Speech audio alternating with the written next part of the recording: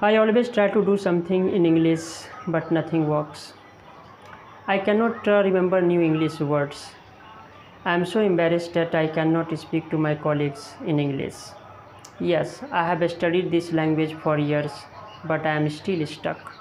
So, we all have this type of questions. And hello friends, and welcome back to my channel. In this video, we are going to discuss about this problem. So please watch the video till the end. If you want to be very fluent in this language, first of all you need that mindset. Yes, you need that mindset, because most of the time I have seen people, they become very uncomfortable in this language. So if you are getting uncomfortable, it's very natural, it's common, it happens with everyone. You have to accept it. So you are not the only one who has this problem, who is facing this type of problem. Actually, we all face problems in this language. We have to face, but we are the only one who have to overcome our obstacles. So if you are getting uncomfortable, it's very natural. And if you hope you will not get uncomfortable, so change your country, start living some other countries where people speak English there. You can surround yourself with the people who speak English. So in that situation you will be very confident, you will start speaking English very well, and you will not have any problem. But we are living here, and most of the time we come across so many people, they don't speak English, they speak some other languages. So we are the only one, because you are the only one, you have to speak English.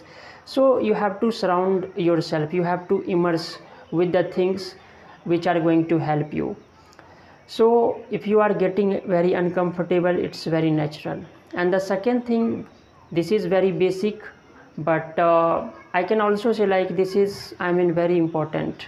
You have to develop the habit of thinking in English. So this mental translation is always going there, because if you want to speak something, you start thinking in your mother tongue, and then you translate it to English, and then you are able to speak it out.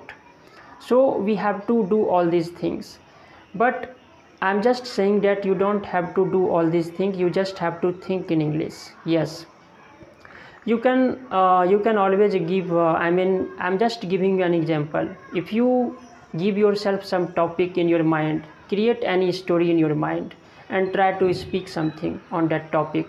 Yes, first of all, if you have already decided that I have to speak something on this topic, just give yourself some time there and think a bit. You can also think a little bit about this subject, so that you can speak something. And the second thing, we are always afraid to make mistakes. We are always afraid of making mistakes in this language, and we don't want to be very judged by other people. We always try to look very smart in front of others. But even you have to accept the fact that even native speakers, they also make mistakes. We all make mistakes. Yes. And if you are stressing so much on your mistakes, you don't have to stress so much, because if you stress so much on your fluency over your mistakes, your confidence level decrease. So first of all, please don't care so much about your mistakes, because if you don't care so much about your mistakes, your fluency level, your confidence level increase. Okay, so it is very important.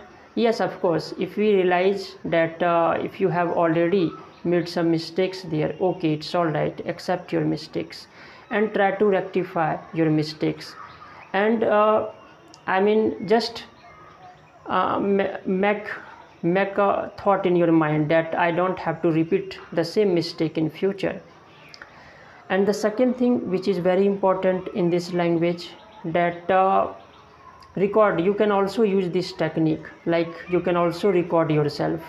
if you are narrating any story, like if you are speaking something, if you want to speak something, just record yourself. If you have your phone, you can also make a video of yourself and just watch your video.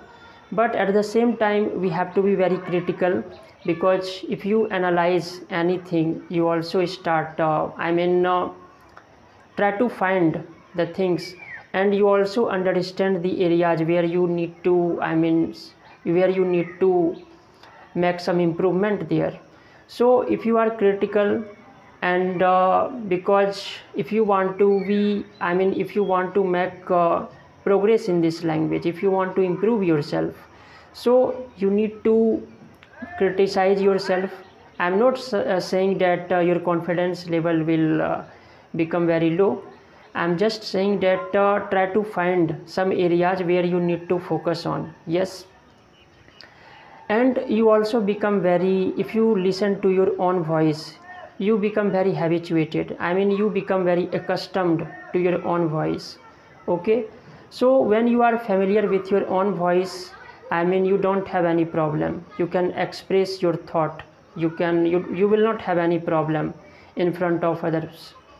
And the second thing, there is also a technique, like you can use this, just give it a try, like start reading something out, like try to find some blog, some post, and try to speak it out. Just read it out. If you are speaking something loudly, like you listen to your own voice, and it gives you a clarity in your voice. Okay, so you can use all these techniques. So in this video, that's all for today. Thanks for watching my video.